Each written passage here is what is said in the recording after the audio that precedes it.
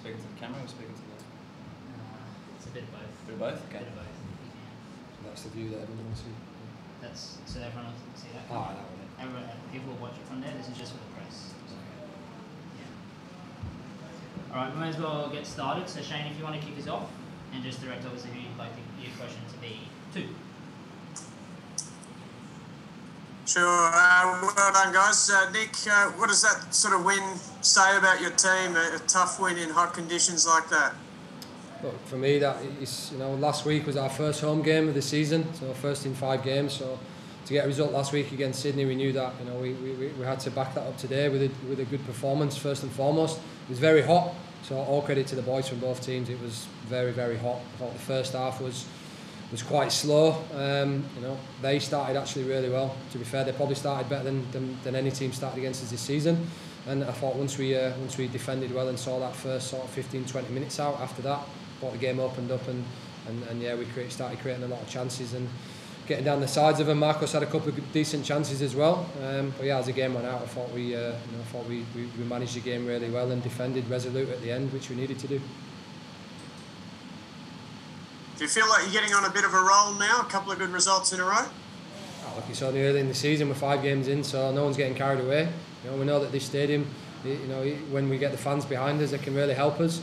I thought again today was just all about just building on last week's performance. I thought defensively, the boys at the back were superb, and look, Birighetti's save at 1-0 was fantastic. And if he doesn't make that save, maybe it goes 1-1 and it's anybody's game. But that's why he's a top keeper. He didn't have that much to do, but he had to concentrate in that moment.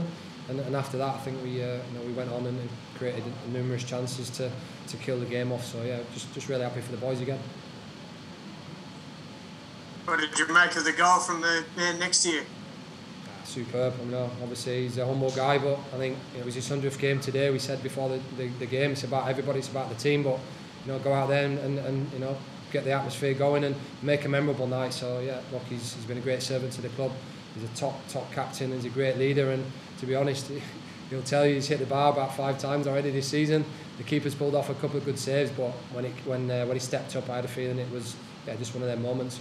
He deserved the goal, and I think it capped off a top performance, not only from him but from the team. Ollie, what did you make of the performance and the toughness of the group to tough out that win and outlast the Wanderers in the end, I guess? Yeah, it was really tough conditions today. Obviously very hot. We had drink breaks during the game to slow it down a bit, but yeah, it made the conditions very hard. I thought Western Sydney were very good. They played well, kept the ball at times. We knew how they were going to play. I thought we did very well to keep the game compact, keep the spaces in between the lines very compact, and that also gave us the chance to break. And when we did, we managed to get the goal. And then also we showed some very good play as well for over the 90 minutes. What's pleasing you specifically about the way the team's playing at the moment? I think just in general, we work hard together as a team. We attack together as a team. We've had some really good plays during this game, last game. Created loads of chances, and if we continue to finish those chances, we'll continue to score and win games. And just on the goal, when did you know it was going in? Did you know you'd hit it pretty sweetly? Yeah, pretty much. When I come off the boot, I thought this is a good chance. I've had a couple over the last few weeks that have been pretty close, but that was good to get off the mark for the season, and also in my 100th game for the club.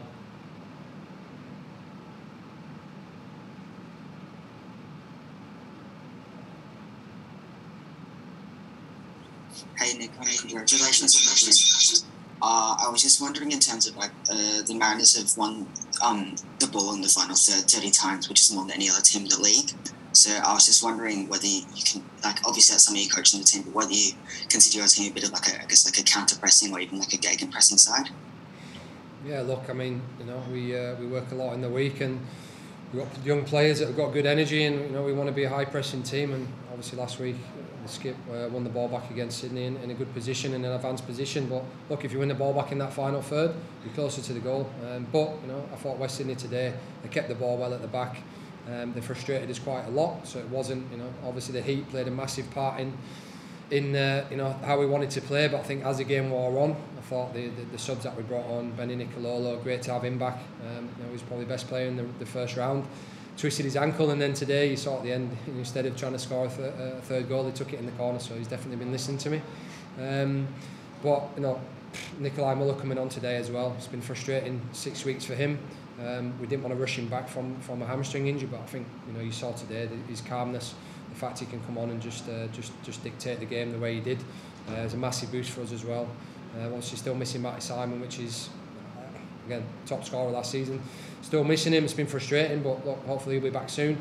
And yeah, look, it was nice today to have a little bit of experience on the bench. We've got a lot of kids, a lot of young players, but I think we've worked really hard pre-season to speed up their development, mentally as well, and physically. I think you can see now, Farrell, Steele, Maxi Ballard, these boys, they've had some good experience now, and they're really taking to full-time football and first team football, like they've been playing for years. But look, there's a lot of improvement to make as well, and we know that we've got to keep improving as well, and don't take anything for granted. You did really well at pinning down the Wanderers as two defenders with both your strikers, and I guess finding those passes, particularly from Ollie in particular, to those more wide areas. So Maresh or Urenic kind of run up defenders. So I was just wondering, obviously that was a planned tactic before the game, but is that something you're looking at doing against more teams that play against four at the back? Is that a question for me or Ollie? Oh, for you, sorry. Yeah, look, we know we've got a lot of pace up front. Maresh is quick, Marcos is quick. So look, we know that if we can drag the fullbacks out, then we've got pace in behind. But say for Wanderers, they've got a good team, we've got a lot of experienced players. But I thought, when we did counter them today in the first half, we looked deadly every time, and Marcos again has had quite a few chances, but his work rate today was superb. And him and Maresh, I needed to make a couple of changes that, in the heat was very hard for them. But look, tactically we analyse every opposition, same as most teams do, and then we come up with a game plan. But once you step on the pitch, the boys have to execute it, and I think they showed a lot of discipline the last couple of weeks as well. And for me, we're a disciplined team, and the boys stick to the game plan. It doesn't always go to plan, and on the pitch the boys have got to make decisions at times, which things are unpredictable. It's an unpredictable game, but I think all in all, the discipline that we showed today, and the boys we have in the team, like all the leaders that we've got, make sure that game plan, we stick to the game plan, and we don't move away from it. And I think we did that today as well. And just one quickly for Ollie, I guess, obviously Gianni Sensa's departed in the summer, and now you've got Ballard and Steele, and with one of Ballard and Steele with you in midfield. So I was just wondering on how that development has kind of affected your style of play, and what you think of the two midfielders, as they're rotating a bit next to you. Obviously we lost Gianni last season, and he was a great servant for the club as well, and moved on now, and has done, had a fantastic season last season, and we're, proud that he moved on to bigger things as well. But now we've got two young players in with Maxi and Steely, who are very high quality young players that are proving themselves at the A-League level, and they're both exciting players. So it's great to have them in the middle with me as well. And they both work hard, and they're trying to develop as well. Thanks, guys. Thanks very much, guys. Any other questions? Oh yeah, sorry, one more. So Nick, obviously this game and previous games, the Mariners have had a lot of goal scoring opportunities that have gone begging. With returning players from injury and also academy players coming up, can we see a shift in the attack? No, I think we will carry on playing the same way we've been playing. Doesn't matter who's in the team. They know their job, they know their role, and again we've got to share goals around the team, but we keep creating opportunities. Like Ollie said before, we'll score goals, and that's what football's about. Mentioned there about Gianni Stensness, we lost to Luke Wall last year. We lost obviously Matty Simon this season. Jing Reese, another player that went overseas. So like every club, we've had to bring in a lot of new players. I think Maresh has been superb. Urena, they're getting a good partnership, and again Nikolai, we're not going to rush him back. He got probably 20 minutes today, but he's still got a way to go. But look, we need a strong bench as well, and we've got a lot of young players coming through as well. But they've got to be good enough. That's what I always say. They have to be good enough. You're not just playing because you want to play young players. They've got to be good enough, and I think the boys that are playing have proven that, and they're leading the way for the boys and this club moving forward. But I said 5 games in, no one's getting carried away. It's a good result today. And we've got a big cup game on Tuesday that we'll focus on that starting tomorrow, and the boys will be in tomorrow getting ready for that game against Apia. Yeah, so obviously Mariners got a rich history of academy players coming through. The man on your right, he's been obviously the captain. How important is it for him to be such a mentor to these young kids?